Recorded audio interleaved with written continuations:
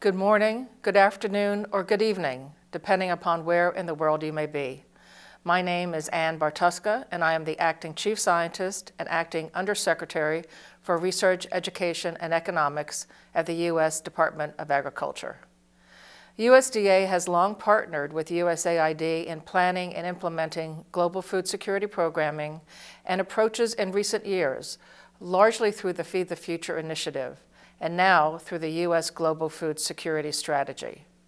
It is my pleasure to welcome you here today at the start of this three-day e-consultation, hosted by USAID's Bureau for Food Security and the Board for International Food and Agriculture Development. USDA contributes to global food security and nutrition through its international food assistance, international capacity building and development programs, basic and applied research programs, data and information sharing, and the promotion of science-based policies and regulations that expand agricultural markets and trade. With offices at more than 90 U.S. embassies, USDA has a long institutional history of collaborating with foreign governments, multilateral organizations, non-government partners, and other stakeholders to achieve food security goals. The Research, Education, and Economics mission area, which I lead, brings together USDA's research programs, the Agricultural Research Service, Economic Research Service, National Ag Statistics Service, and USDA's extramural program, the National Institute of Food and Agriculture.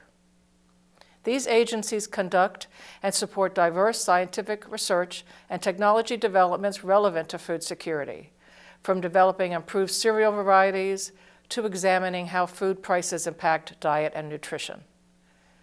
Within the U.S. government, we have begun the process of exploring how to implement the U.S. Global Food Security Strategy, GFSS, as we all know it, and how our existing approaches can or should evolve based on years of experience with the Feed the Future initiative, changing conditions in field, and new research findings. Part of this discerning process involves revisiting the 2011 Feed the Future research strategy and updating it to better complement the GFSS. USDA was proud to partner with USAID and other agencies in the design of that original research strategy, and we have made great progress in many areas. It is our pleasure once again to support development of an updated research strategy that leverages U.S. government investments, infrastructure, and technical capacity to address critical knowledge gaps in pursuit of global food security. A strategy that recognizes opportunities to work with and build on the tremendous achievement of key players outside of government, in the private sector, and in our many universities.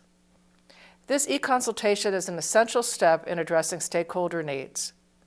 During this process, it is important that we hear diverse views from individuals and organizations around the world who may have different perspectives on where research can best contribute to breakthroughs and successes in agricultural-led economic growth, resilience of people and systems, and good nutrition. Thank you for joining in these important conversations. We look forward to seeing where the discussions may lead and to ensuring that the newly refreshed research strategy focuses our efforts on asking the right questions that will lead to meeting the needs of GFSS beneficiaries. I wish you all luck in the next 3 days. Thank you.